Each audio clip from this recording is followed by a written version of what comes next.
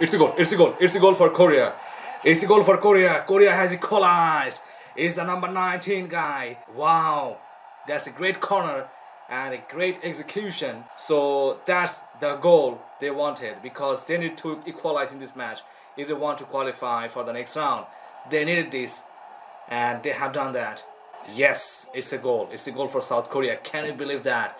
It's 1-1 in this important match between Portugal and South Korea. They need this goal. In fact, they need to win this match to qualify for the round of 16, for the knockout stage. And that was greatly scored. 28 minutes have passed. South Korea have equalized.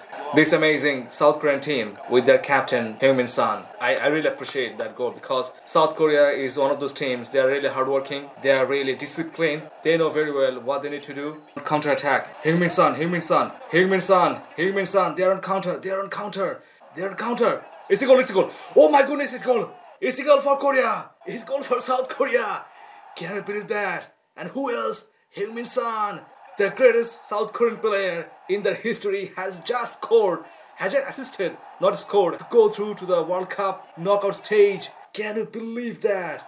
If it happens, they will qualify for the knockout stage over Uruguay. Heung-min just assisted, I think, the best assist in his life. I don't understand this man. Look at that, look at that. There was no one. It makes no sense why there are so many players for a corner, which means nothing for Portugal. There was only one defender. It's like they are losing the match. They are not losing the match, they are drawing the match. Even a draw is better than, far better than losing this match to South Korea. And I'll not talk about the team selection, because I agree to that in some points, because they needed to test some of the bench players, and that's what Fernando Santos did. But the way he used his sub, he shouldn't have taken Ronaldo so early from the match. To sub Cristiano was a bad decision. That was a very bad decision. He should have kept him till the end of the match. But it was not necessary. And look at that. Look at the emotion of the South Koreans. They're crying. They're crying their hearts out, because they thought they're down and out.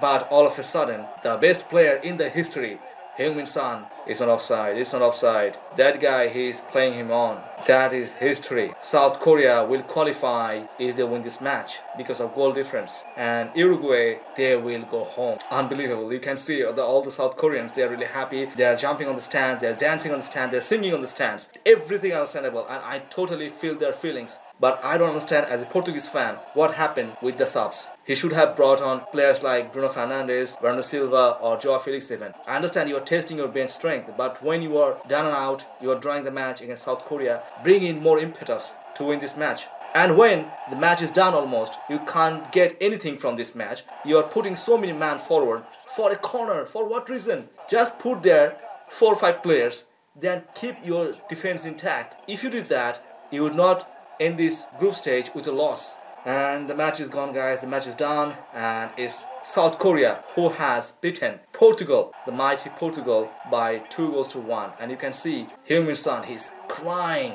All the players, they're crying. The crowd, they're crying. The people, the supporters, the fans back home at South Korea, they're crying. But the way they have played, the way they have shown their character against a mighty team like Portugal, they deserve to go through to the knockout stage.